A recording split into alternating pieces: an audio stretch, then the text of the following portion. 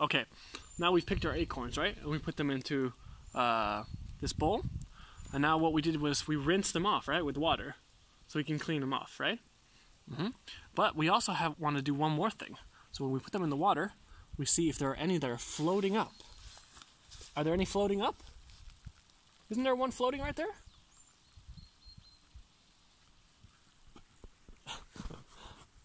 That one, right?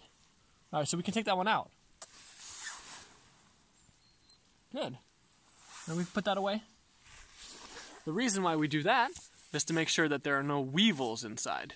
So the ones that are a bit lighter, that have been eaten a bit, they've probably been eaten by weevils.